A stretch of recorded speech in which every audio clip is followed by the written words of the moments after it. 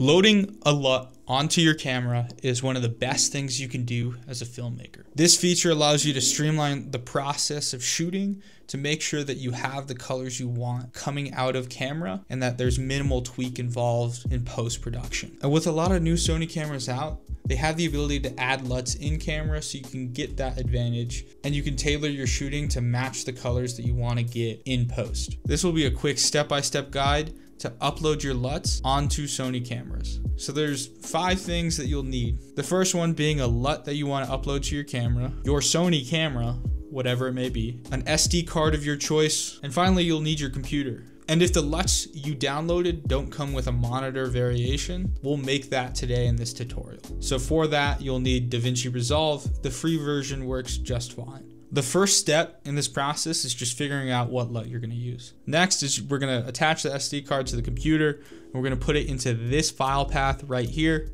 The actual file path is private Sony Pro LUT. Make sure that the card that you're using has been previously used by a Sony camera so that it has this file structure created. And if your camera supports this file structure should be there. Now that we put our LUT files that we want in camera onto our SD card, let's eject it and put it into the camera. For the next step, you're gonna open up your menu. You're gonna go down to the exposure and color tab. You're then gonna go to color and tone, and then you'll go into the further file path of manage user LUTs. From here, you're gonna select the slot where you wanna import it, preferably an open one, or if you wanna override it, fair game. And boom, you should be able to get shooting and see your LUTs already in camera.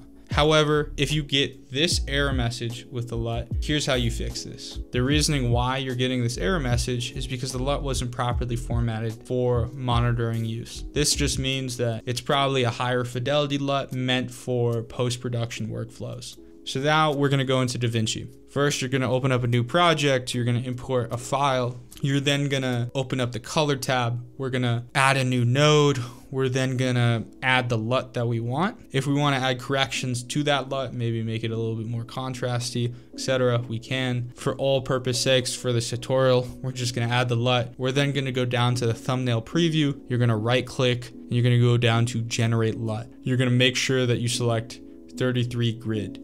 This basically converts the higher fidelity LUT into a smaller version that is easier for the camera to process or your monitor. So then you just follow the previous process of putting it back onto the SD card and you should have your LUT fixed. Now I'm a Premiere guy, so for me, I might be missing a thing or two in Davinci. For all purpose sake, this workaround has fixed all the LUTs that I necessarily need. So I'll link the LUTs that I used in this video below if you're interested in getting this LUT.